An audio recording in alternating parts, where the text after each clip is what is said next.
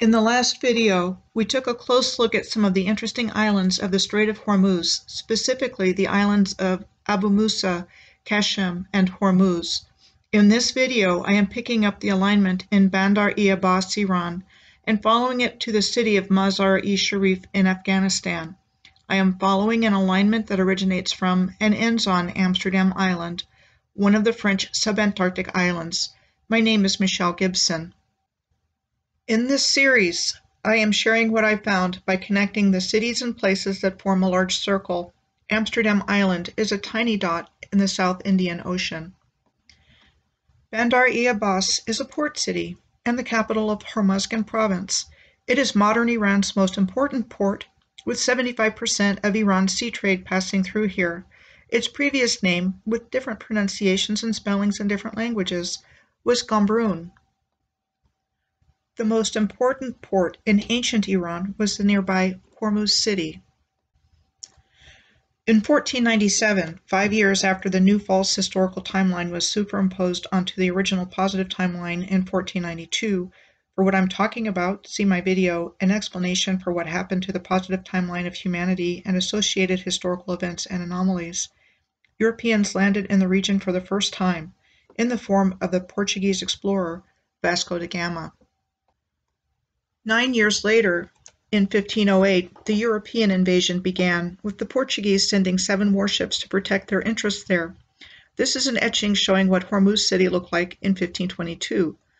Old Hormuz, or Ormus, was located where the city of Minab is today. I remember reading somewhere that there is occult or esoteric significance to the name of Ormus, but it is not the scope of this video to delve into it. It is yet another point of information in the piecing together of this puzzle that has many missing pieces. Here are some photos of ancient infrastructure in and around Minab.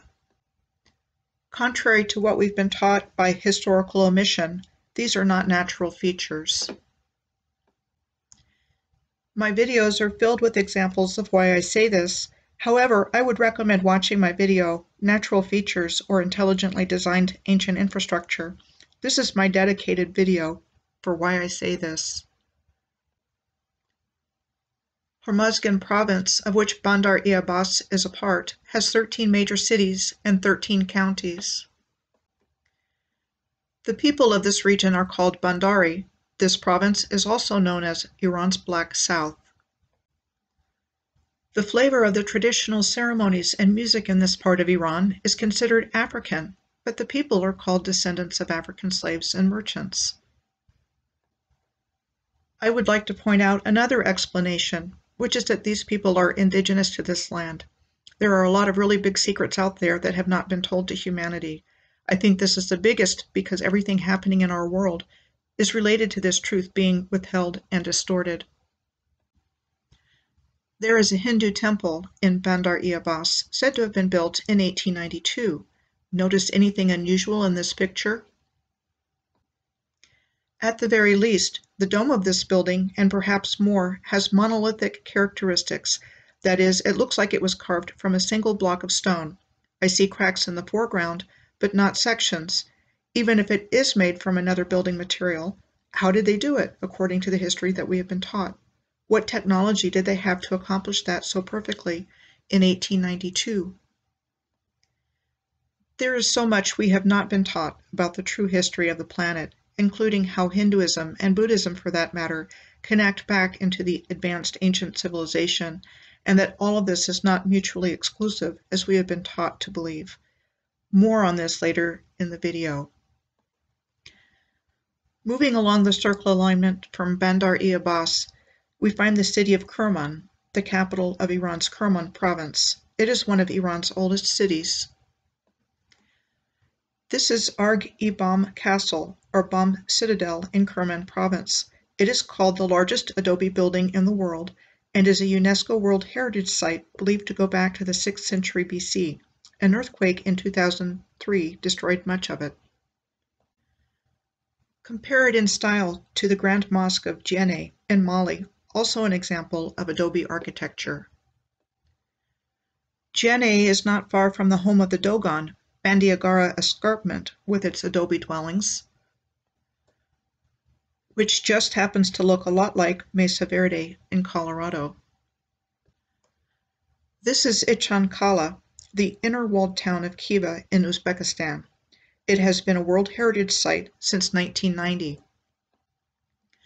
And before I move on from adobe structures, I just want to share the astonishing similarity in appearance between the adobe buildings of Ait bin Hadou in Morocco's Ouarzazate province in the top photo, and this view of what would be considered more modern constructions in the city of Santa Cruz de Tenerife in the Canary Islands. This is the Bazar-e-Sharif in the city of Kerman, one of the oldest trading centers in Iran. Compared with Fort Pulaski in the U.S. state of Georgia on Tybee Island near Savannah, Georgia, and Fort Jefferson on Dry Tortuga State Park, west of Key West, Florida, and not accessible by land. I think these so-called Civil War-era forts in the United States were repurposed from their original uses. In other words, they were pre-existing buildings that were converted for military use. Next in Kerman is the Hammam-e-Ganjali, a historic bathhouse said to have been built in 1631. It is now a museum. Note the monolithic stone columns and the stylized vaulting in the design of the roof. Same idea with the Hammam-e-Bakal, a bath in the same complex that has been converted into a tea house. Leaving Kerman, next on the alignment we come to the lakes of Hamun, which are on the border of Iran and Afghanistan. Hamun is a group of reservoirs. In my video on chimney rocks and man-made lakes, I give a detailed opinion on what that is all about. Creating reservoirs is how ancient infrastructure is covered up. In Iran, Lake Hamun is a UNESCO-protected biosphere reserve. Mount Kajen is described as a flat-topped basalt mountain, like its natural, that turns into a seasonal island during the rainy season in the middle of Lake Hamun in Iran. Rostam Castle is located on Mount Kajen, the ruins of a citadel complex. It is an important archaeological site. This area was also part of a southern branch of the Great Silk Road, part of an ancient network of trade routes that connected east and west. Within the remains of the complex, there is a Zoroastrian fire temple. Not only that, in legend, Lake Hamun is considered to be the keeper of Zoroaster's seed. This means Zoroastrians believe that when the final renovation of the world is near, maidens will enter the lake and give birth to the Saoshans, the saviors of mankind. Next on the alignment we come to Farah in Afghanistan. It is part of the sparsely populated Farah province, which is mostly comprised of rural tribal groups. This region is heavily affected by the ongoing hot conflicts in Afghanistan. I will be focusing mostly on past history, not present, for the purposes of this video. This is the citadel of Farah, said to have been built as part of a network of fortresses by Alexander the Great when the history books tell us he took possession of the land in 330 BC. To be clear, I am not saying that I believe this is when it was actually built. The city of Farah is believed to be over 3,000 years old and one of the ancient places of the Persian kings. This is called the Farah Mubarak Madavia on the outskirts of Farah city. It is a major pilgrimage site for Muslims. The population of Farah province is predominantly Pashtun, also known as Pathan. The Pashtun are a tribal nation of millions of Afghani and Pakistani Muslims who have a strong oral tradition that they are descendants of lost tribes of Israel, and they refer to themselves as Bani Israel. Here's an example of a Pashtun textile piece. Here are examples of traditional Afghani clothing for men and women. Farah also belongs culturally and historically to Sistan province in Iran and the Greater Khorasan, which is a region lying in the northeast part of the historical Persian Empire. Next on the alignment is Mazar-e-Sharif, Afghanistan. It is the third largest city in Afghanistan and the capital of the Balkh province. This region is also part of the Greater Khorasan of the historical Persian Empire. The city has been spared the devastation of war that has occurred in other parts of Afghanistan and is considered one of the safest cities in the country. This is the Blue Mosque in the center of the city. The Blue Mosque is also notable for the white pigeons that congregate in its courtyard. This is the citadel in the ancient city of Balkh. Balkh was a center of Zoroastrianism in northern Afghanistan. It is a short distance northwest of Mazar-e-Sharif. It was known as Bactria, the capital of ancient Bactria.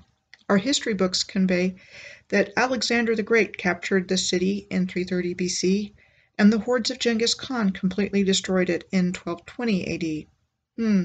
Something about this particular place attracts major attention. The Hindu Kush is just south of Balkh. There are many who believe that there is a connection between Balkh, the Hindu Kush, and Shambhala. Zoroastrians, for example, identify the Hindu Kush as the High Hara, or the geographic center of the universe around which the stars and the planets revolve, and the home of the masters of the heart. There is a strong history of Buddhism in this part of the world as well. In Balkh, there are stupas over the remains of the first lay disciples of the Buddha, Trapusa and Bahalika. The city is said to have derived its name from Bahalika. This Buddhist stupa near Balkh sits on top of the Takht-e-Rustam, the throne of the hero of the world. I'm going to end this video in the Bamiyan Valley of Afghanistan, which is not directly on this alignment. It is south of Mazar-e-Sharif in central Afghanistan, not far from Kabul, the country's capital. There were two colossal statues of Buddha there, carved into the sandstone. Both statues were destroyed by the Taliban in 2001. I firmly believe there would be no mysteries in history if we had been taught the true history, about an ancient advanced civilization that was all about harmony, balance, beauty, sacred geometry, and unity with each other and the universe, and connecting with one's higher self. This is a poignant example of how dark forces are hell-bent on physically destroying this civilization and its memory and legacy. Actually, they have been hell-bent on destroying all civilization, but this particular one was the fullest expression of human potential that there ever was on Earth. I will pick up the circle alignment in Dushanbe, Tajikistan in my next video.